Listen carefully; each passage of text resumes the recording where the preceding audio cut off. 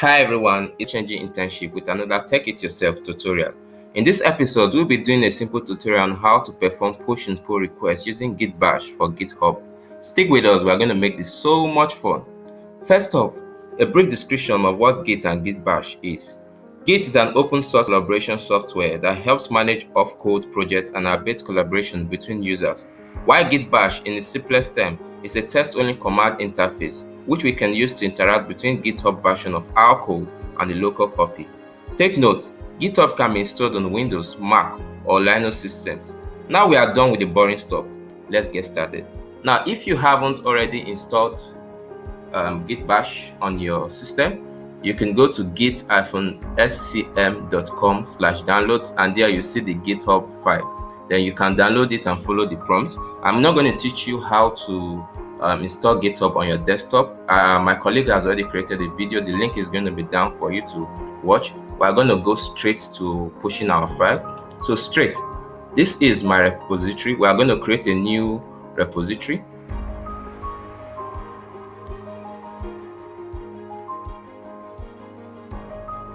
All right, so let's call this tutorial. And then you can decide to make it public and decide to make it private. Oh, my network is down, so I'm waiting for something to load. Okay, yes, done. So you can decide to make it public, you can decide to make it private. Private for yourself, public for anyone can see. Now I've made my public and I'm going to create a repository.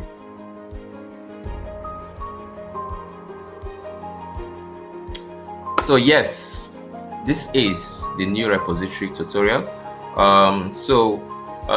What we want to do is create a Git push to this particular repository. So what is Git push? Git push is used to publish a file from our computer to our GitHub repository. For example, if we are working on a project with a team and we need to make changes to our previously uploaded script, after making these changes, a Git push is needed to update the script in this central repository. So to do that straight, we create a copy here by clicking this. Then we go to our desktop and do a Git Bash. Now we can do it in any folder. You can go here and create a Git Bash here. You can do it in any directory in your system, but I'm going to do it on my desktop. So a Git Bash, just click on Git Bash and voila, we have it here. So to copy or clone our repository to our desktop, all we need to do is, sorry, I'm going to delete this. I don't know where this came from. This must be an old file. Okay, so we're going to do a git clone.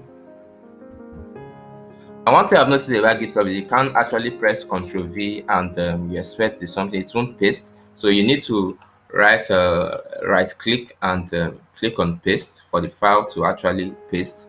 Then you click on enter. So it's cloning.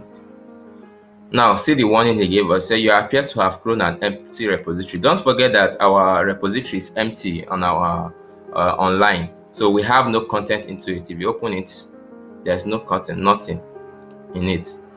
So I'm going to close this command prompt and go into the repository, which is this folder that we've created. It's the same thing as the one we have online, but this is PC based.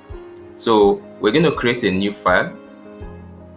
Okay, so let's do a txt file. Notes, and I'm going to put hng is the best internship in the world. Right, I love hng internship. So you can put anything you want. It can be a HTML file, it can be a JS file, it can be any file, but I choose to do a txt file, so I'm going to save it. Okay, I want to save it to the desktop. This is the tutorial folder, and I'm going to call it hng tutorial.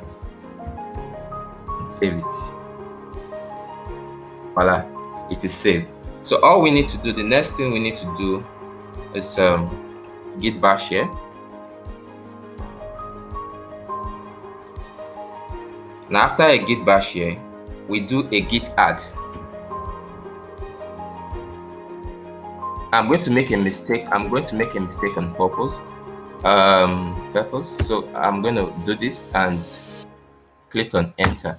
See, it's giving us an error command, or it doesn't recognize that command. Now what happened is that we need to be careful when we are giving command in Git Bash, because it might not recognize. So anything we are putting there, it has to be the correct one. So I'm going to correct this and do a git add and dot and see, it works fine, very fine. So the next thing we are going to do is the git commit. Git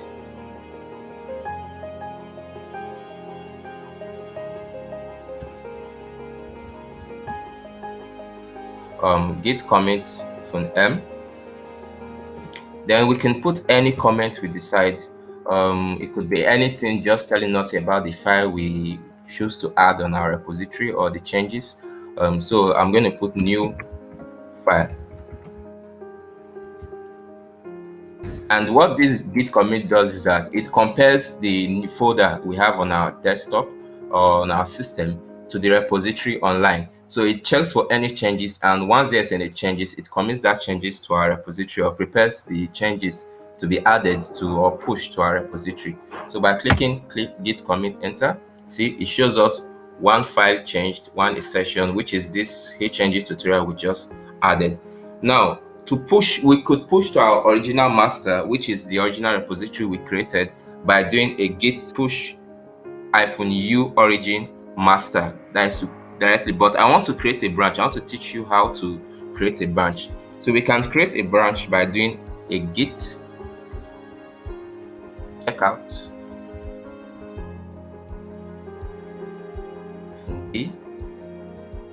and the name of the branch, it could be anything. So I'm going to call mine hng, and then this. So you see it's wrote switch to a new branch hng. That is a new branch have been created in our repository. Now it's to push, which is as easy as doing this: git push origin and the name of the branch, which is hng, and we'll have our file pushed to our repository. So we're going to hold on for it to do that.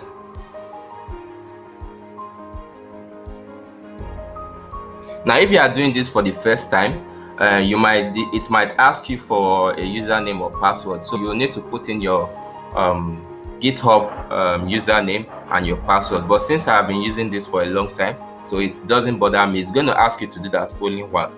Now as you can see, everything has been pushed to our branch, our new branch, which is everything we are seeing here. So all we need to do is just go online. Okay, then we reload, and there the magic happens. Voila! So we have our tsc file and our branch. We simply pushed our file. This is it. hng is best. Isn't that easy? Easy peasy. So this is all. It's quite simple. Thanks for watching and learning. If you appreciate this video, don't forget to like and share to all the geeks around the world, geeks like me and you. And if you want to contribute, our comment section is open. We love to hear from you. Thank you from hng. Thank you, and we love you.